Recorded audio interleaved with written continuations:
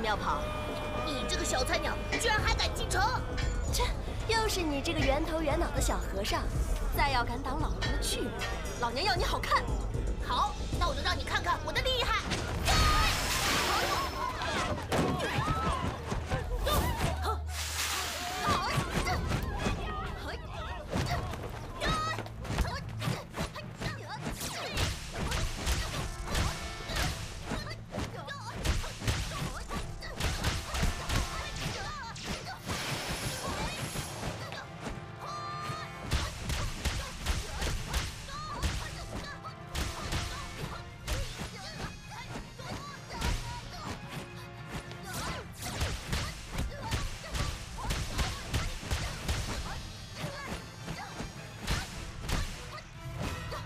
不能再恋战了，一旦那个老和尚来，我这鸟命难保啊！送你！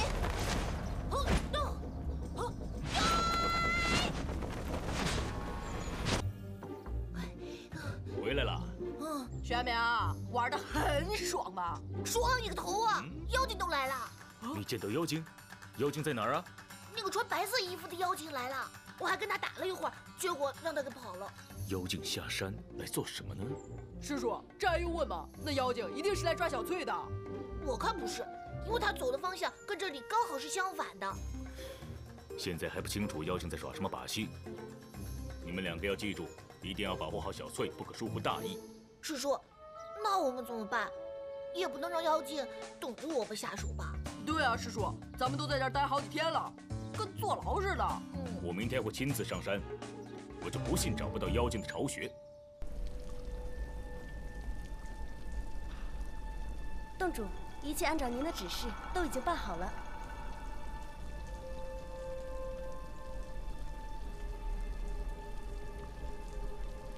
好，这次的事情你一定要小心，如果不成功，切记一定要放手。是，洞主。洞主，你的伤怎么样了？这些天一直运功调息，已经好些了。那就太好了。只可惜我的伤，要不是靠蛇血维系，就会一天天的变严重。所以，我一定要找到那个女孩。洞主，难道就没有永葆青春的办法吗？有，千年寒蚕。千年寒蚕？那我们直接去找千年寒蚕不就行了？千年寒蚕如果那么容易找到，我用得着这样吗？当年我若不是错把毒果当何首乌吃了，我也不至于落到今天这个地步。洞主息怒，明日我定会完成任务，请洞主放心。玄冥玄空，待会儿我上山之后呢，你们两个一定要小心，千万别出错，知道吗？知道了，知道了。那这两个铃铛叫雌雄乾坤铃，当你遇到急事的时候，就连晃3次，另外一个铃铛就会响了。哇，这是什么东西啊？你们两个听着啊，这铃铛不是玩具，是救命用的。而且呢，如果这个铃铛遇到了妖气，它就会持续不停地响动起来，所以不要乱晃，知不知道啊？知道了。玄空，哎，听见了吗？听见了，听见了。听到了，我走了。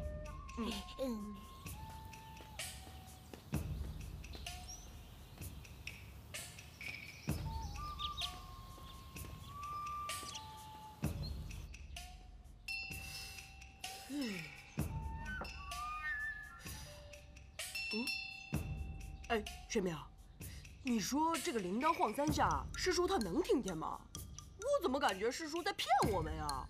师叔怎么可能骗我们呢？切，马屁精。哎，还挺好听的嘛。玄空，你不要乱动啊！我哪儿乱动了？你别乱说，我只是在耳边轻轻晃一下。晃。妖精来了！妖精来了！妖精真的来了！喂，你干嘛乱晃你的啊？你没听见外面在喊妖精来了，妖精来了？那那也得出去看看才知道啊。妖精，我今天被打死！糟了，完了，师叔这下肯定回来了。完了呀！我又不知道那个女的她不是妖精。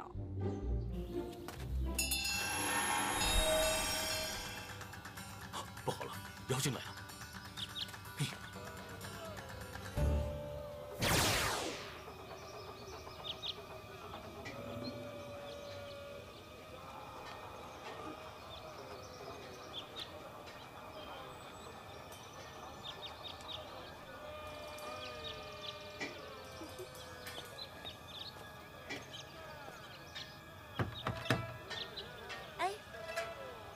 有人吗？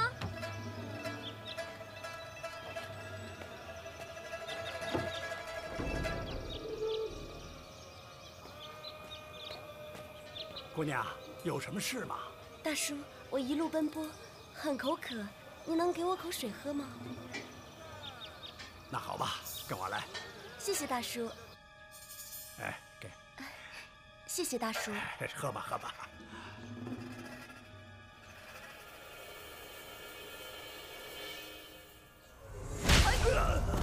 爹！喂，你干什么？原来是你这个妖精！上！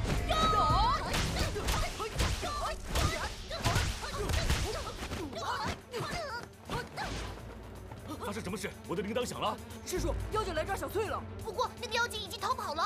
玄空，你保护小翠，玄冥跟我追。好。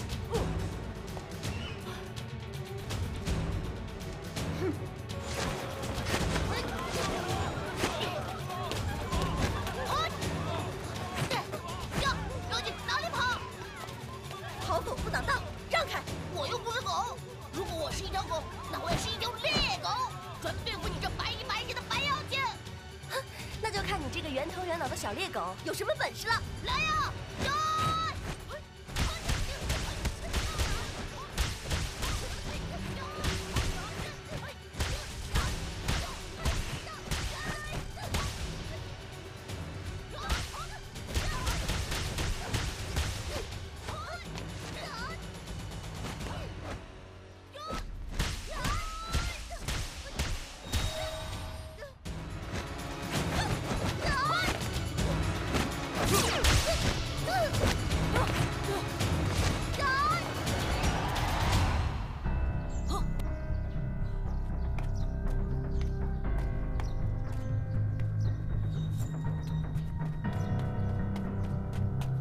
原来是只白鹿精。师叔，那我们赶紧去追吧，不然他就跑远了。不用追，让他先走。为什么不追了？这妖精发现没有人追，必定会返回巢穴。我就拿着这片羽毛，就可以找到它的所在之处。师叔，你真是聪明啊！当然了，不然怎么做你师叔啊？走。我回来了。发生什么事儿了？本来都已经得逞了，谁知道那几个臭和尚回来了，我寡不敌众，就跑回来了。他们没追上来吧？他们没追上来，他们要是追上来了，我就不敢回来了。这个臭和尚真是名不虚传，很难对付啊。还好我们留了一手。这就叫道高一尺，魔高一丈。洞主英明。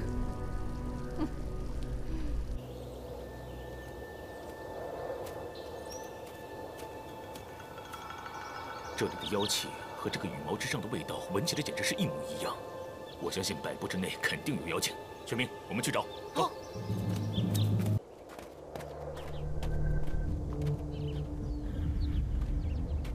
那个应该就是妖洞了。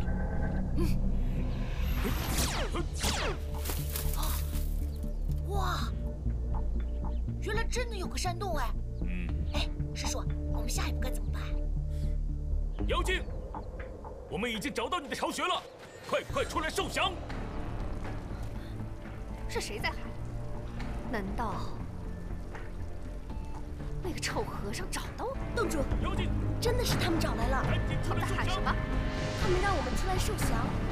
这个臭和尚想让老娘受降？没门儿。不过，他们是怎么找到我们的？你不是说他们没跟着你吗？洞主，他们确实没有跟上来啊，这我也不知道是怎么回事啊。事已至此，我们就不出去，看看他们怎么办。如果他们要是进来，那就更好办。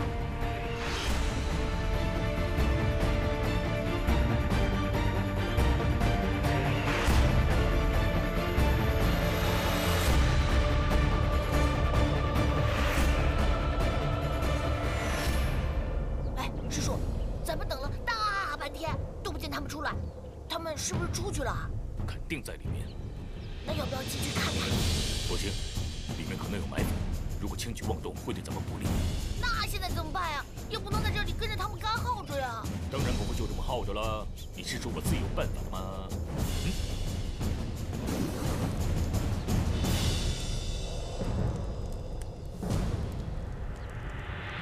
哇！哇吼！哇！哎，师叔，着了！前面看到你了，等我干嘛？吹呀！火都着了，吹它干什么呀？不是吹火，把烟吹进去啊！哦，不够力量，没反应啊！师叔，你帮我吧。来吧。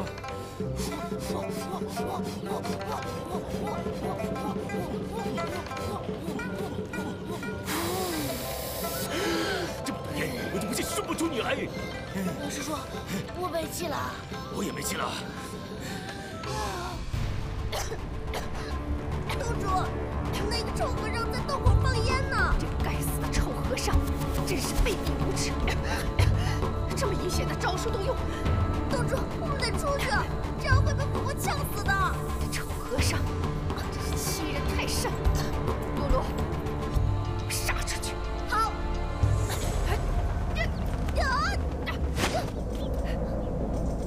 你们两个妖精终于肯出来了，再不出来的话，就被熏着和熏白鹿了。臭和尚，你我前世无冤，后世无仇，你为何总和我作对？你潜心修炼，我才懒得理你。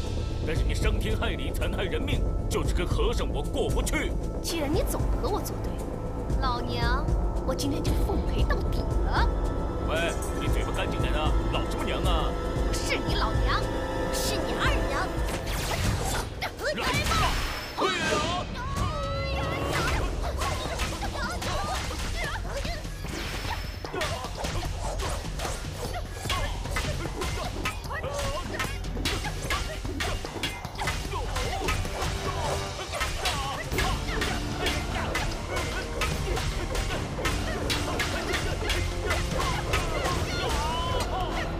怕什么？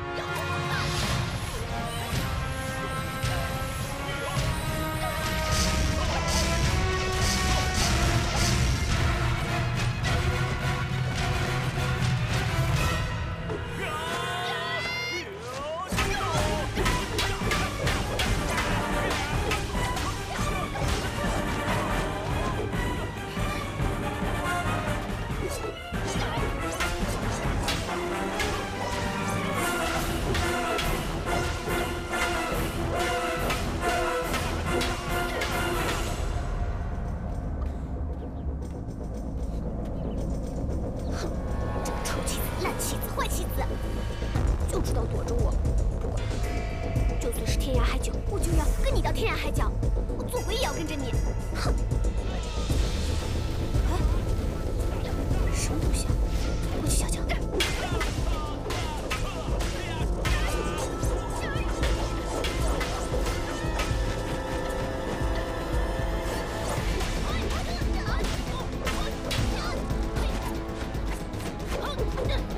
你这只小白鸟，信不信我把你全身的羽毛都打掉，让你变成一只和尚鸟？哟！你这只黑不溜秋的妖精，还不快受降！看我收了你！笑什么？你笑得出？臭和尚，让你看看我的杀手锏！真好笑！你还有杀手锏吗？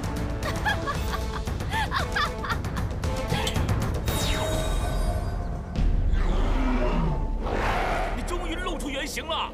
乾坤放纵，乾坤带，交给你了！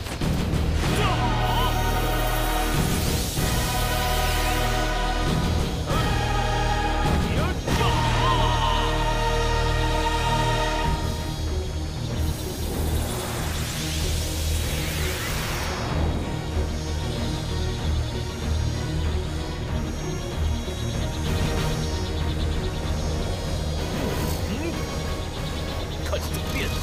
就算法力再高，也无济于事。呀！一球！原来你在这里呀！花飞花！哎，算你走运呢！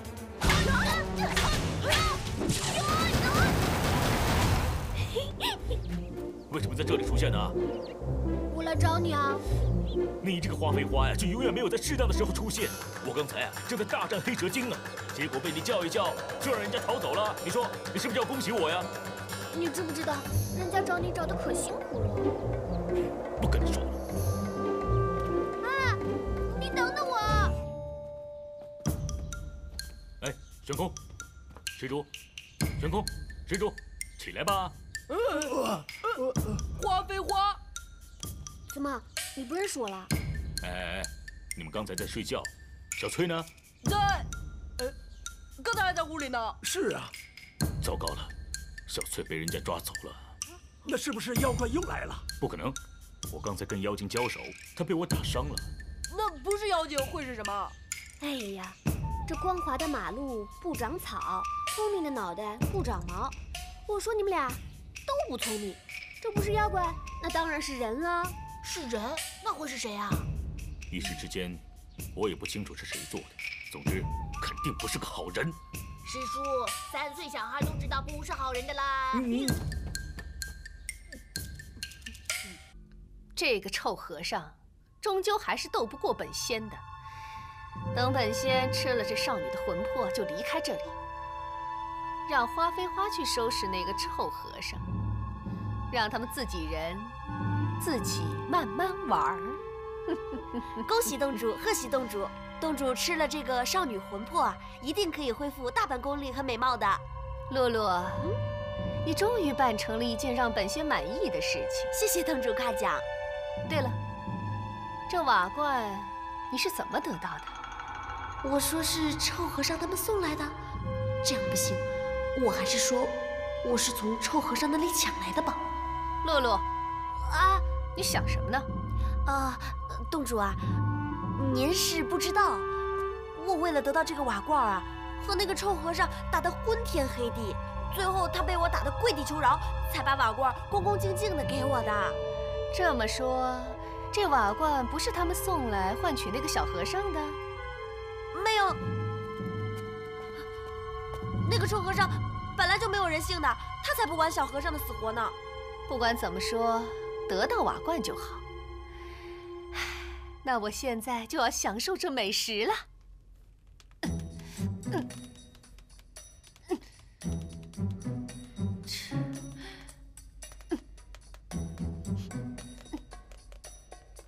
这瓦罐为什么打不开？我也不知道。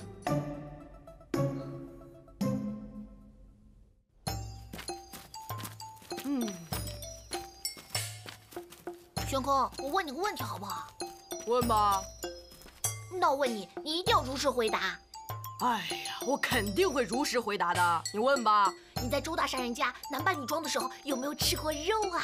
阿弥陀佛，罪过罪过！我是出家之人，怎么会吃肉呢？当然没有了。真的啊？真的。哎，不过啊，我跟你说一件非常恶心的事情。是不是啊？哎，非常恶心啊！我跟你说，这个周大善人的儿子，他竟然怎么了？我要跟你说了，你可不许笑话我。哎，绝对不会笑话你的，我发誓。你赶紧说吧。我说了啊。我跟你说，这个周少卿啊，竟然喜欢上了我，而且他还这样，想吻我呢。你说他恶心不恶心啊？那你干脆嫁给他算了，以后啊，你就做周家的少夫人吧。小玄冥，你不是说你不取笑我的吗？你还笑我，你是不是找打啊？周家少夫人，来抓我呀！来呀！好啊！小玄冥，小金被我抓住了，我就把你那个讨人厌的舌头打成蝴蝶结，到时候我就拧死你！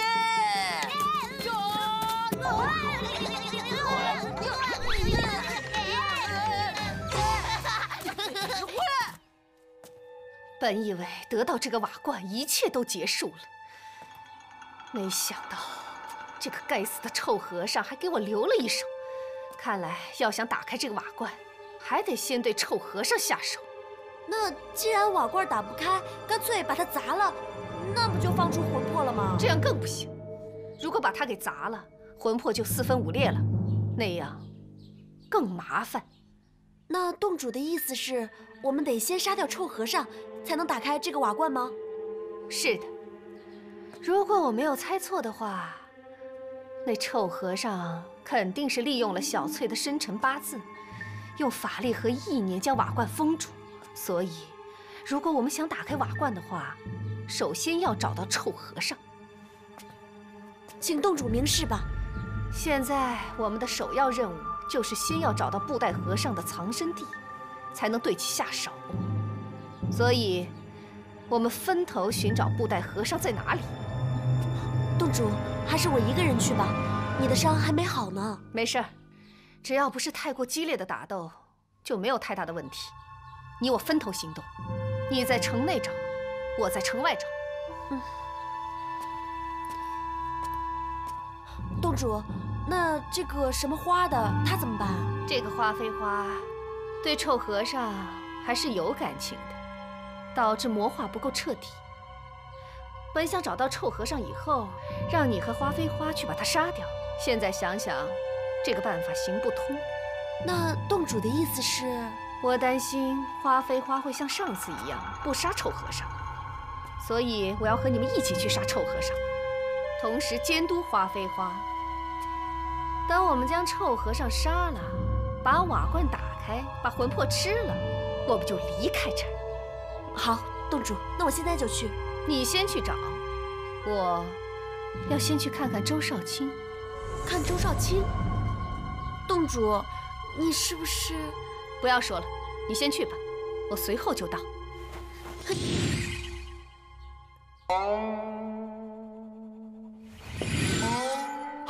你。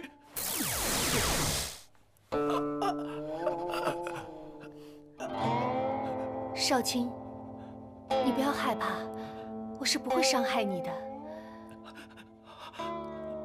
对，我是妖，你是人，你害怕我也是正常的。上次借用你的身体，真是对不起啊！你不要过来！谢谢你，是你让我知道了什么是爱情，是你让我知道了有和修炼一样重要的东西。我会好好对你的，你等着我，你等我把那个法力虚弱的布袋和尚杀掉，我就回来找你。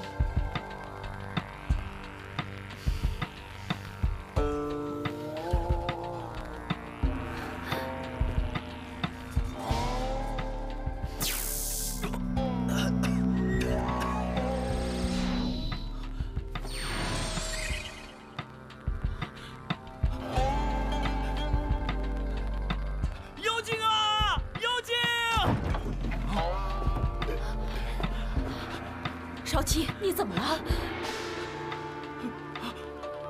有妖精！妖精来了！妖精！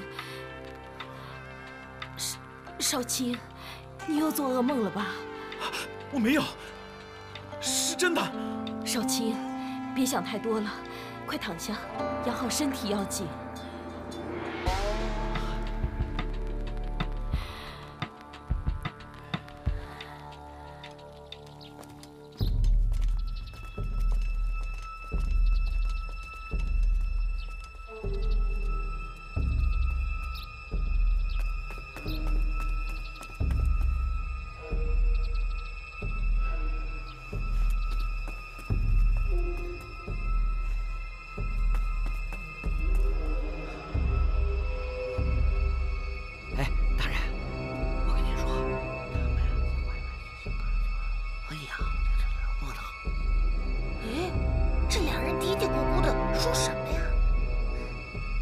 积压了这么多要审的案子，这得审到什么时候啊？都是这两个妖精闹的，要不然我这无为县也清清静静的。大人，听说皇上派下来一位钦差，专门调查疑难杂案。哎，你说会不会来咱们县呢？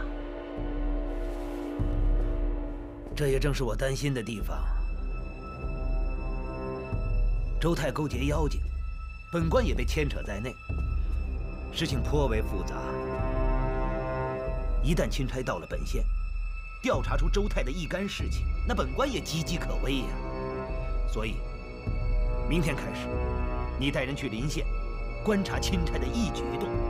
只要钦差稍有异动，一定火速来报。大人敬请放心。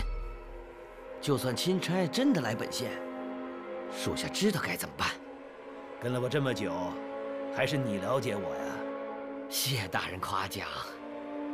事成之后，重重有赏。多谢大人赏赐。哎，哪里哪里。这个昏官，他和周泰都与妖精有勾结，害怕钦差调查，竟然要谋害钦差。哼！再去别的地方看看有没有什么发现。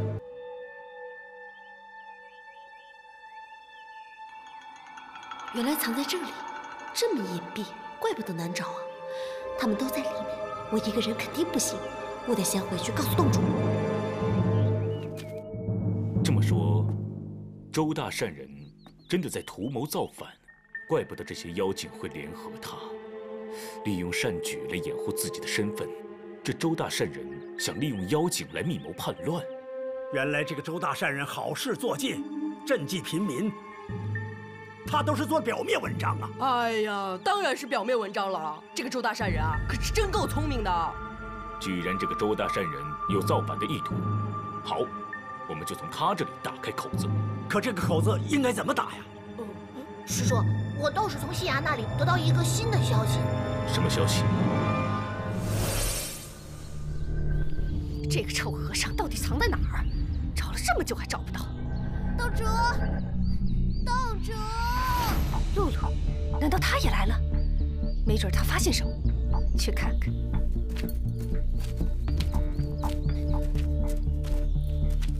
洞主，洞主，洞主，我终于找到你了。是发现什么情况了吗？我发现了布袋这个臭和尚的藏身地。好，我现在就去把花飞花找来，你去观察那个臭和尚的一举一动。好。真是太好了，我们可以拿着这封信去找钦差，这样一来，周泰就会被绳之以法，如此妖精也就没了藏身之处。然后在官兵包围周宅的时候，我们就去抢夺瓦罐，这不是一举三得吗？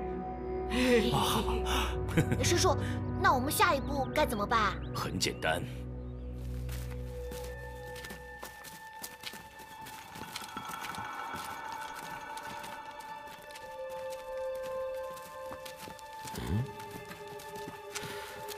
这不是布袋和尚手下的小和尚吗？他们在这干什么？这是去临县的方向，难道？哟！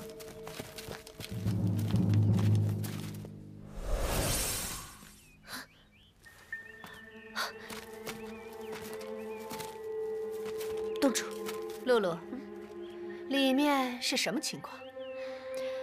那2个小和尚好像不在里面。确定？确定。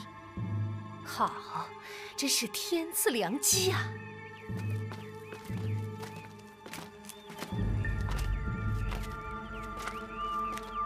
臭和尚，你赶紧出来！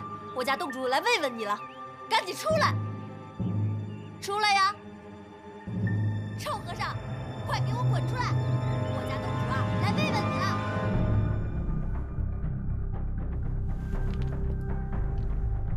施主，你千万别出来！圣僧，依你现在的法力能行吗？不行也得行了。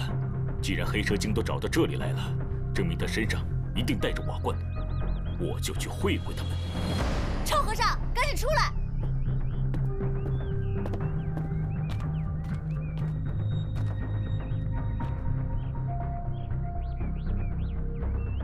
臭和尚，你终于出来了！没想到你们还真是难缠呢。我都已经躲得这么隐蔽了，这样都被你们找到。我们洞主说过，这就是道高1尺，魔高1丈。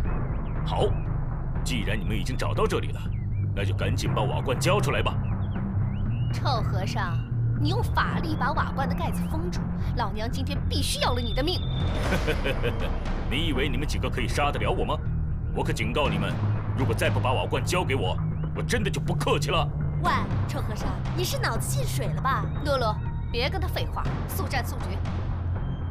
花飞花，把那个布袋和尚给我杀了！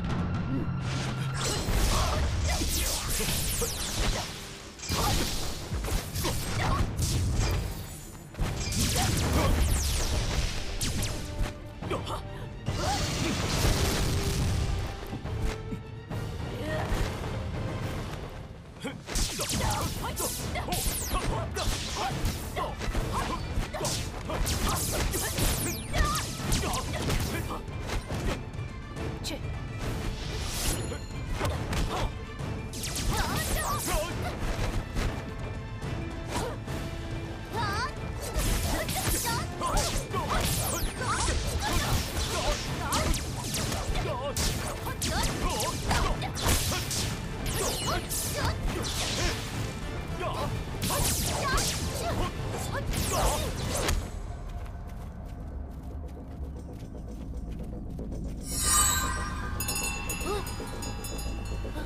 不好，师叔有危险了！这么说，妖精已经找到破屋了？很有可能啊！不行，现在师叔法力微弱，十分危险。要不这样，咱们赶紧回去救师叔吧。那也不行啊！师叔要是知道我们2个都回去的话，肯定会不高兴的。要不这样，一个先回去，另一个去找钦差。好，就这样。你回去，我去找钦差。来，兄弟齐心，其利断金。耶！走，走，耶！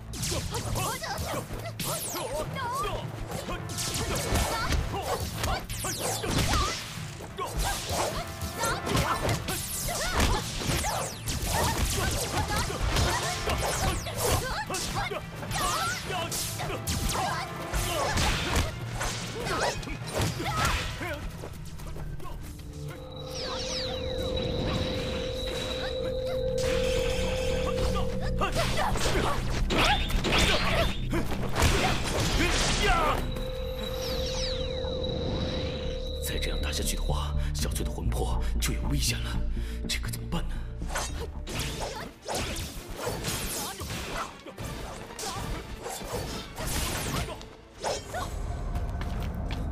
臭和尚，你别硬撑了，要是投降的话，老娘还给你留个全尸。小鸟，你不要太张狂，一会儿给你打回原形，把你关进鸟笼子里，让你成为笼中鸟。哼，那你就试试看。师叔，陈明，你怎么回来了？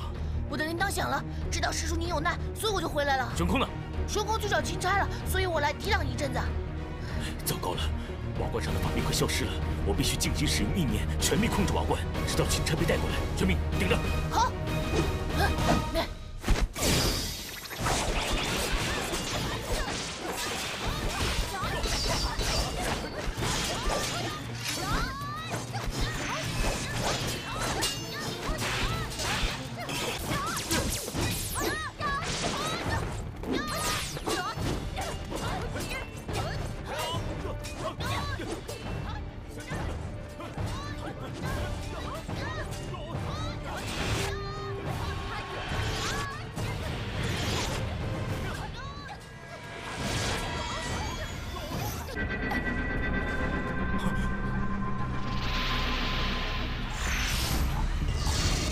哎呀，完了！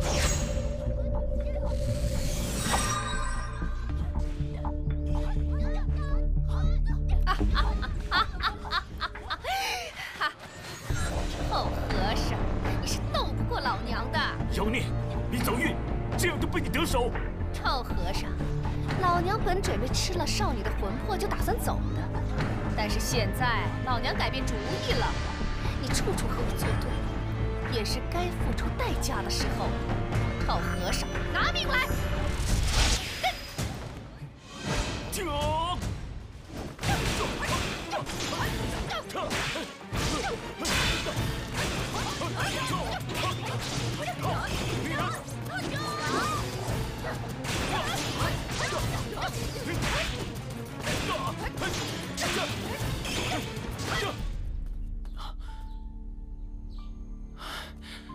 圣僧他们去哪儿了呢？难道真的遇到危险了？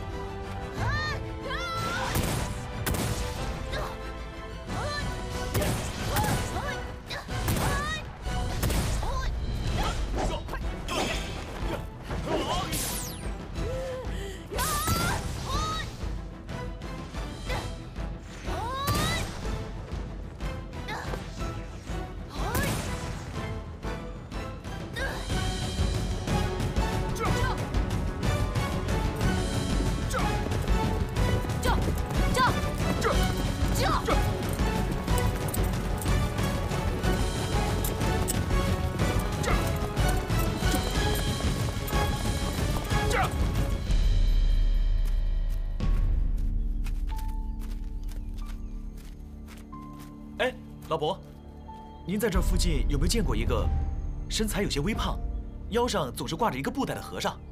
还真有一个，我好像见到过2、3次。他在哪儿？就在前面不远树林里的破屋，那里很偏僻，一般人找不到。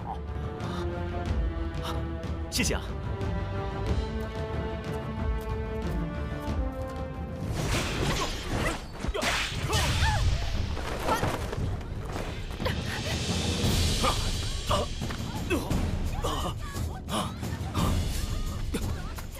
圣僧，接住他！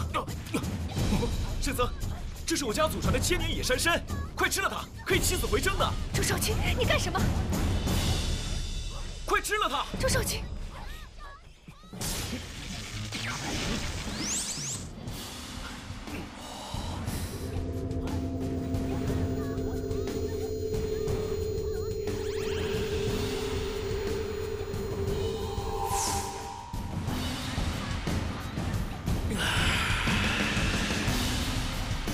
周少卿，我这么爱你，你为什么要这么做？虽然你这么做，我还是舍不得杀你。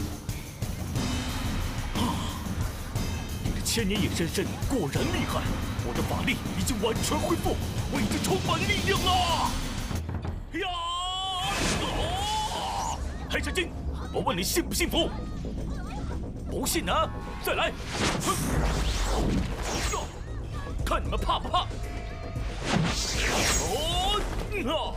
我充满了力量，信不信啊？可恶！这臭和尚恢复了法力，我看是没什么胜算了，还是走吧。露露，快走！是。走。妖孽，做工了。花，乾坤袋，乾坤袋，帮我收了化肥花，不过小心点啊，拜托。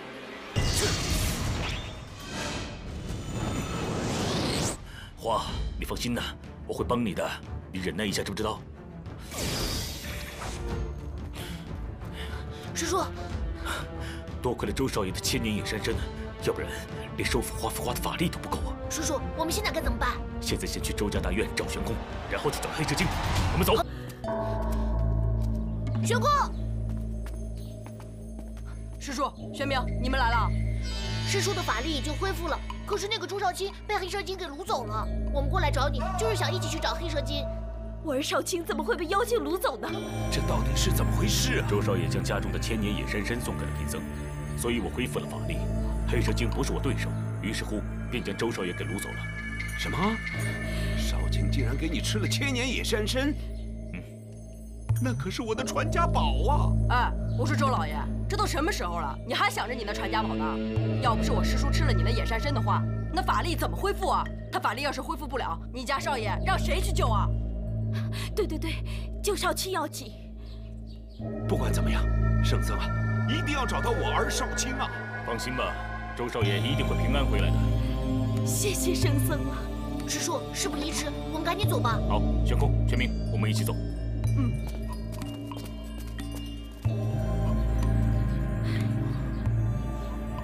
师叔，那您凭什么能那么准确地找到黑蛇精啊？就凭小翠的生辰八字，你别忘了，黑蛇精吃了小翠的魂魄，所以小翠的生辰八字已经跟随了黑蛇精了，知不知道？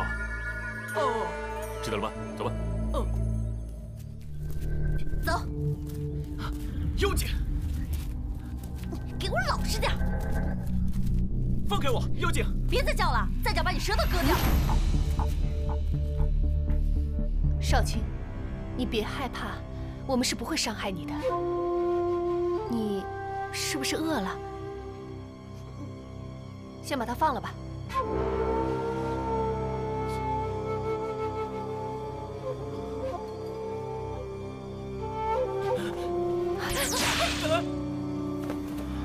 露露，你干什么？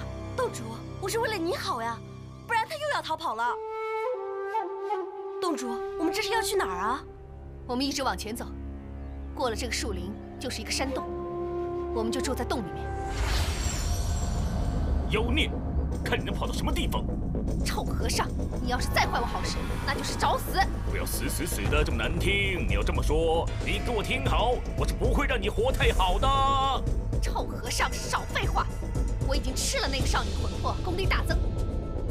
就算你真的是弥勒转世，你能奈我何？不如就试试，谁怕谁啊！但你也别忘了，我也已经吃了千年野山参，我的法力已经恢复了。来吧！等一下！什么？师叔，这种事情不用你出马，让我们来。嘿，你们两个不早点说，浪费我的气力。你们上！好。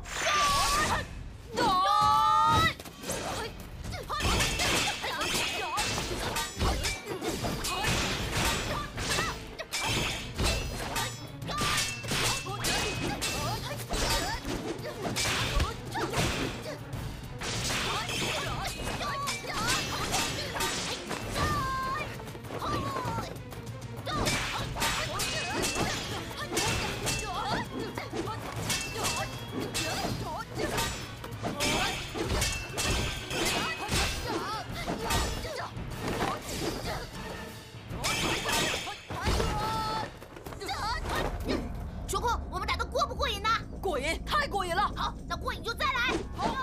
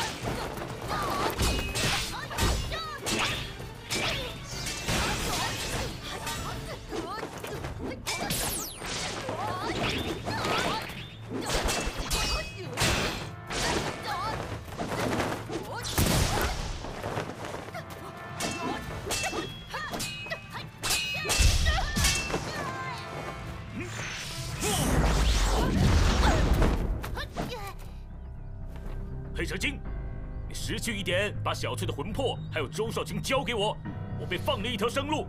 如若不然，我就马上把你打回原形，让你再重新修炼几百年，到时候你就哎呦喂了。臭和尚，你别做梦！唉，人人漫步人生路，你却一直在迷路，现在你还执迷不悟，你搞什么呀你？臭和尚，看招！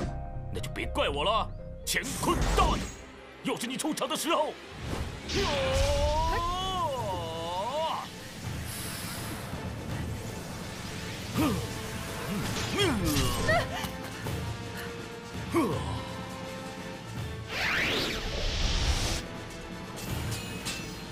露露，走！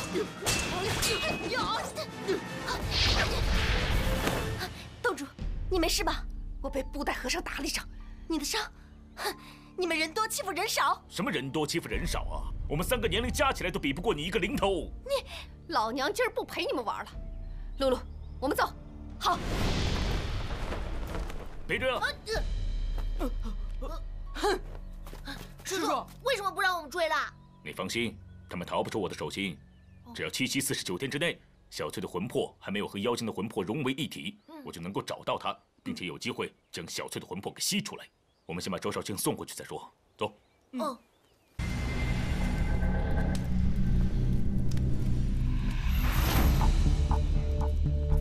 洞主，我们真的要回去找周少卿吗？我必须找到周少卿。洞主，你是不是爱上那个少爷了？是的。我不知道什么时候，也不知道为什么，我好像真的爱上了他。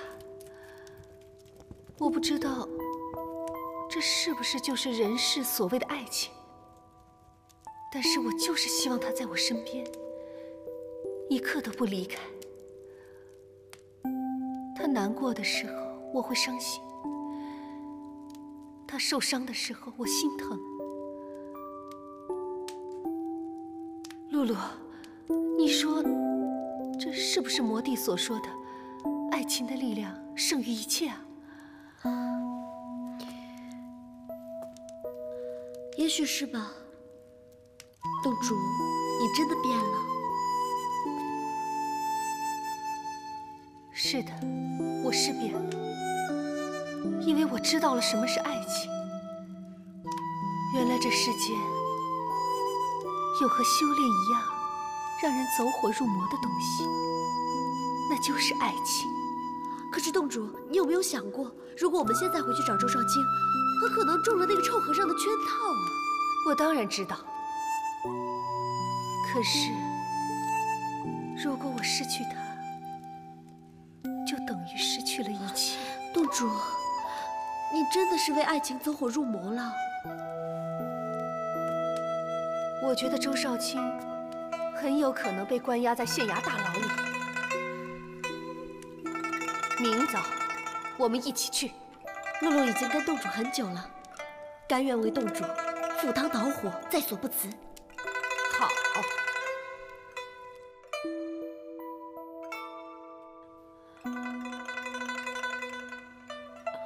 少卿，少卿，少卿，少卿，你怎么样啊？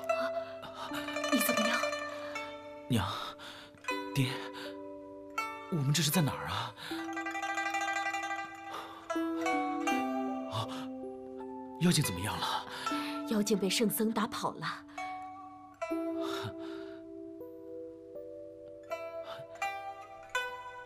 爹，我们为什么在牢房里啊？一言难尽啊！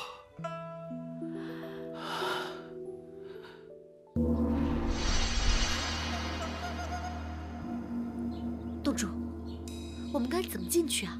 我们变身成捕快混进去。你我身上都有正气石，如果不是近在咫尺，那臭和尚是不会发现我们的。好。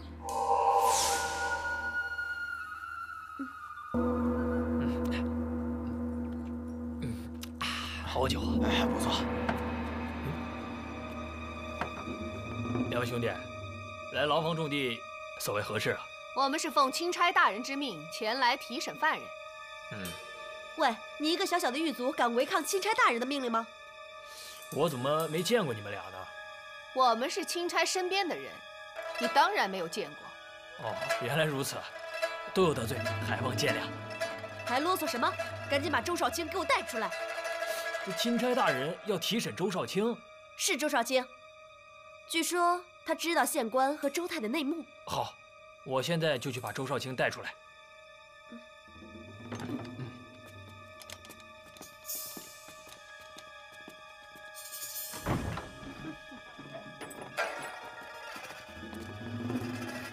周少卿，跟我们走。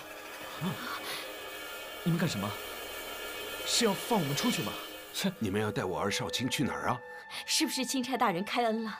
你们就别幻想了，蓄谋造反可是要诛九族的。钦差大人要提审周少卿，据说他知道周大善人造反的一些内幕。钦差大人一定是弄错了。对，我儿少卿对我的事情是丝毫不知啊。那我就不管了，反正我要把人带走。走，少卿，放开我！放开我！你们不能带走！放开我！少卿，老爷。两位兄弟，周少卿已带到。谢谢了。客气了，两位兄弟慢走。我们走吧。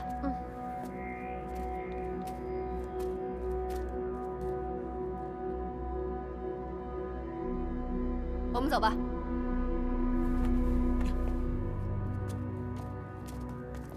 圣僧，你们要去找那妖精，那妖精如果来了怎么办？我是一个人去找的，玄冥和玄空会守在县衙的。哦，那还好。师叔，我也要去。两位小师傅就不要去了，圣僧法力高强，自会将那妖精信手擒来。其实我是担心，妖精真的来找周少卿，以防万一。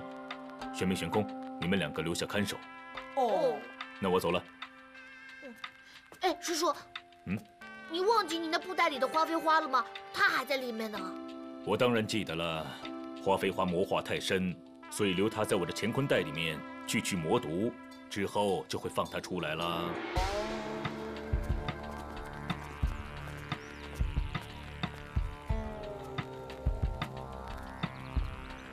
诶，这两个捕快押着周少卿干什么呢？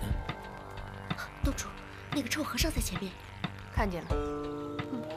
两位差大哥，你们押着周少卿去哪儿啊？别理他，一直往前走。喂，到底去哪里啊？钦差大人要提审周少卿。哦，两位差大哥，不用劳烦你们了，让我带周少卿直接去正堂吧。还是不劳烦圣僧了，押送犯人是我们的本职。你们两个妖孽只会扮来扮去，还不快现出本相！呀，少卿！臭和尚，你又坏我好事！坏你好事又怎么样？臭和尚，你别狂妄！我早料到你们会来的。你来吧！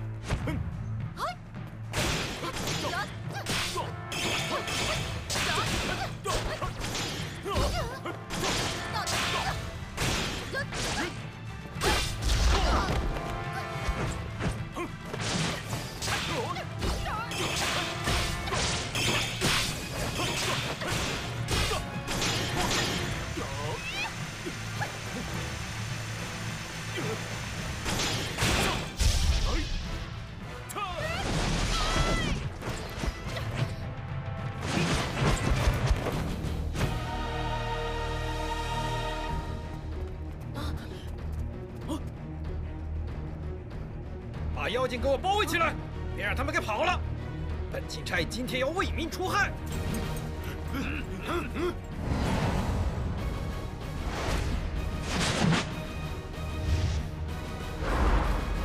玄冥，我们来对付他。好，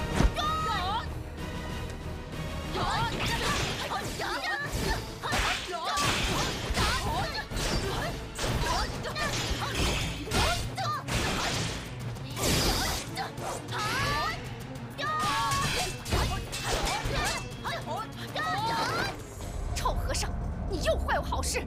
要是想我收手的话，你就快将小翠的魂魄放出来，我就既往不咎，放你一条生路。你休想！凭你的本事也能制服我？既然你这么说，就让你试一下我的威力吧。少废话！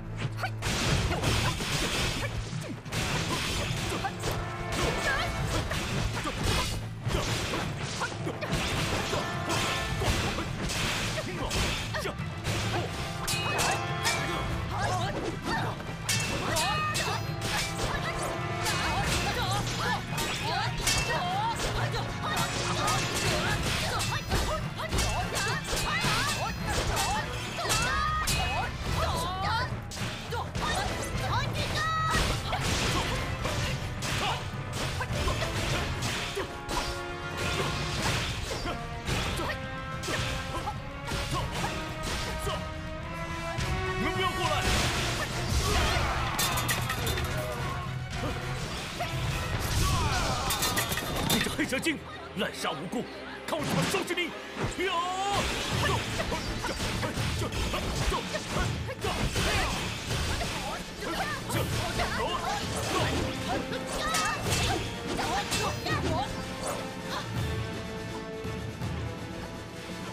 白鸟，还不赶快束手就擒！哼，就凭你们2个小和尚也想拿住我？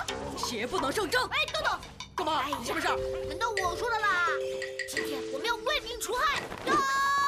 那你除呗。哎呀，学姑，你怎么不帮忙啊？你不是说为民除害的吗？那我现在把机会让给你喽。哎呀，好了好了，我把机会让给你行了吧？你上吧。好，我来。哎呦！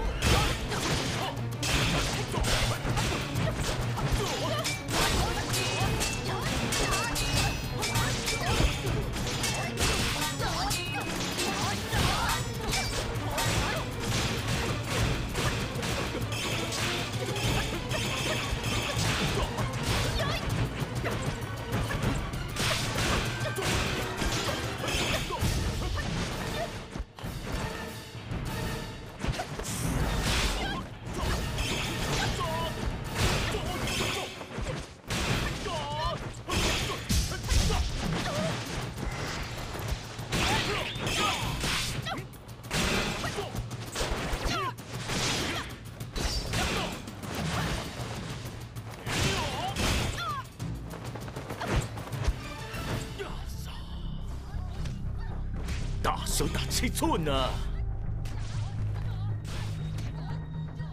等我者死！看是你死还是我死！哎呀！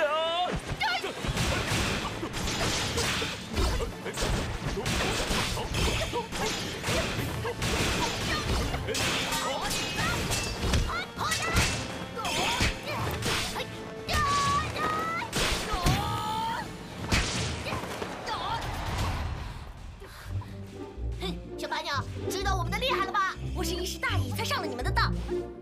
喂，你的功劳还是我的功劳啊？那还用说？当然是我的功劳啦！哎呦，也不知道刚才是谁被打得那么狼狈。喂，好汉不提当年勇哎，过去的事就不要再提了，好不好？少废话！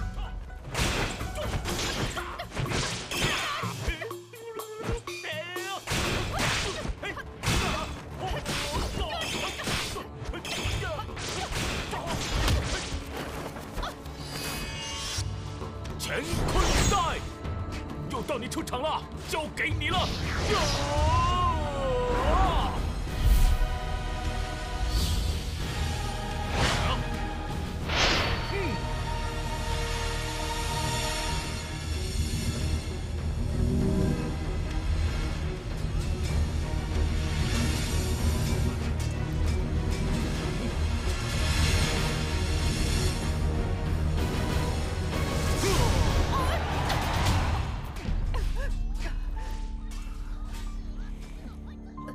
黑蛇精，快快束手就擒！如若不然，有你受的！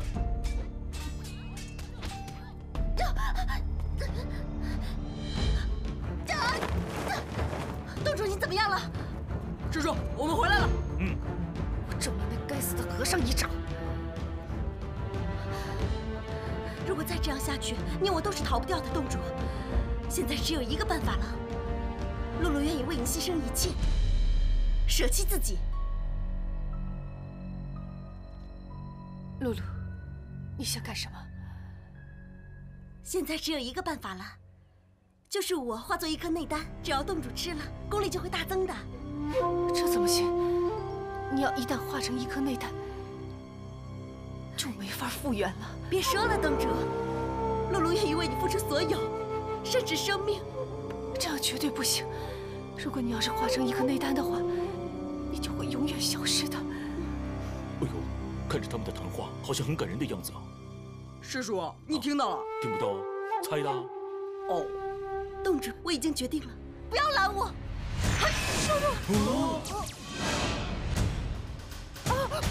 阿弥陀佛，没想到白鹿精会做出这么大的牺牲。师叔，这怎么回事啊？白鹿精化成了内丹，让黑蛇精吃下，黑蛇精吃了之后就会功力大增。这下我们麻烦了。师叔，那我们该怎么办啊？凉拌。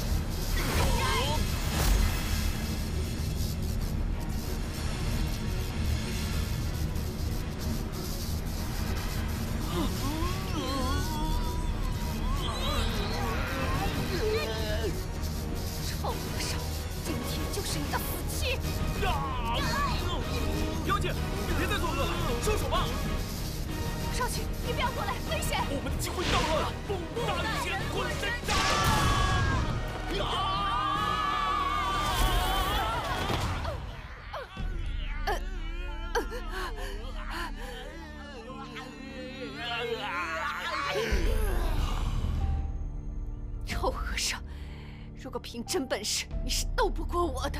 黑蛇精，因为你的大义，少卿，我不顾露露的反对，执意来找你。我不知道为什么，莫名其妙的爱上你。你就像是我身体中不可分割的灵魂，是你让我知道什么是爱情，是你让我尝到了爱情的滋味。少卿，再见。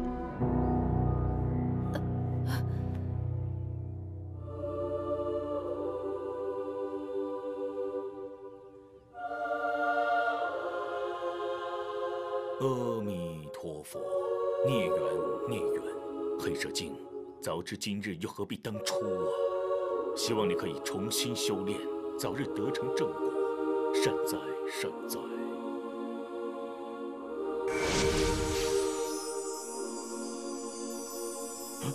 小翠，收！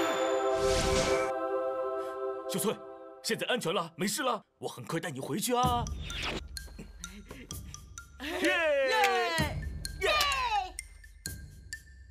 师傅，这么大声干什么？想吓死我呀！师叔，你确定他真的没有魔性啦？是啊，师叔，这个魔性要是除不掉的话，那我们就惨了。我们刚刚降服黑蛇精，现在又要降服有魔性的花飞花，哎呀，惨了惨了！嘿，你们俩有什么用啊？这会大惊小怪的，真是胆小鬼啊！放他出来，看看就知道喽。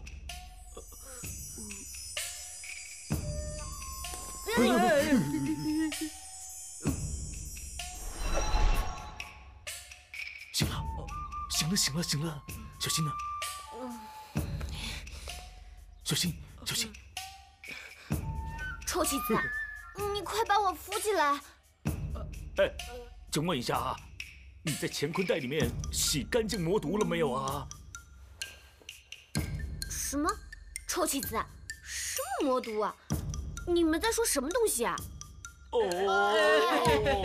动得一开口就骂我，证明你已经洗干净那些魔毒了，它是花非花啦！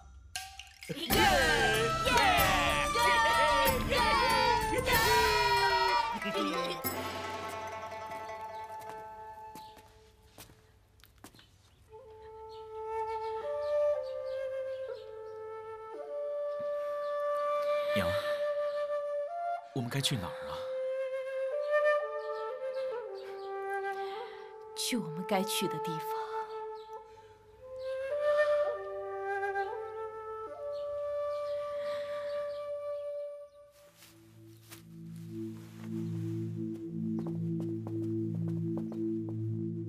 弃子，这真的能让小翠起死回生吗？当然可以。这太好了，我们家小翠有救了。我要借着稻草人给小翠还魂。你们安静。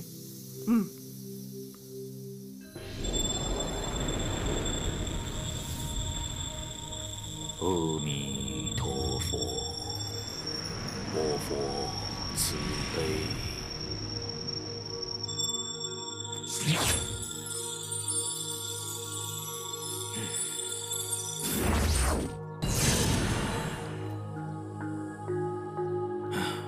叔，这小翠的眼睛怎么还没睁开啊？小翠的魂魄和稻草人需要1夜的时间来融合，小翠明天一早就会醒来了。那谢谢圣僧了。善哉善哉。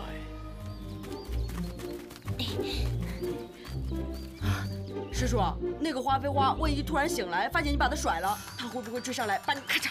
师叔，这下你可惨喽！哎呀，不要提花非花了，这是阴魂不散呐！幸亏昨天晚上把他给迷倒，要不然今天怎么脱身呢？快走快走，走！小翠啊，这布袋和尚呢？走了？走了？刚走不久。这个张七子，他又骗我！张七子，我恨你，我恨你，我恨死你了！等我抓到你，我一定抽你的筋，扒你的皮！哼！张七子，我恨你！